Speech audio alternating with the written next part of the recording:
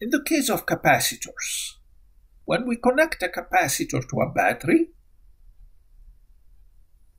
negative charges are going to move from the negative lead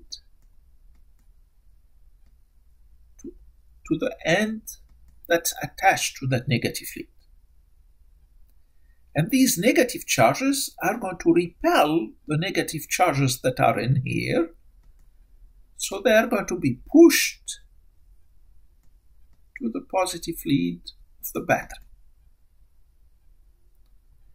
As a result, this end of the capacitor is going to be positively charged, and the other end is going to be negatively charged with the exact same charge. Now, if we take a wire and connect the ends, these charges are going to combine, and our overall charge is going to become zero, and the potential difference is going to become zero. One use of a capacitor is in flash photography.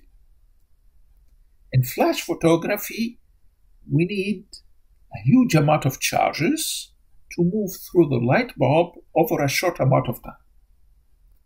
Batteries cannot provide that. So the way it is done with flash photography, the capacitor is going to be connected to the battery for a while, so it's going to build up a charge. And it's going to be somewhat like this.